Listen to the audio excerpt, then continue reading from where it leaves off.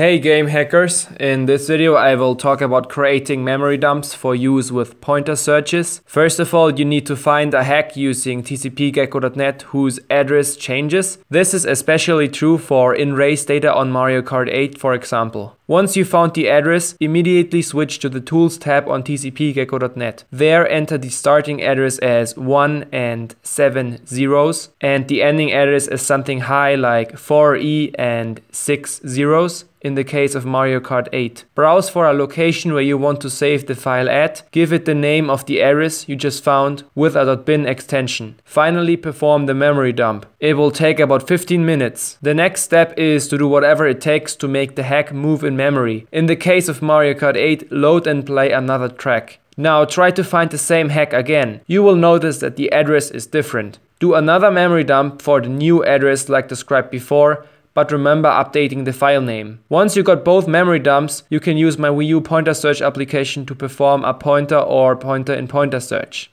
Alternatively, you can do more memory dumps to reduce the amount of false positives. Other than that, enjoy and thanks for watching.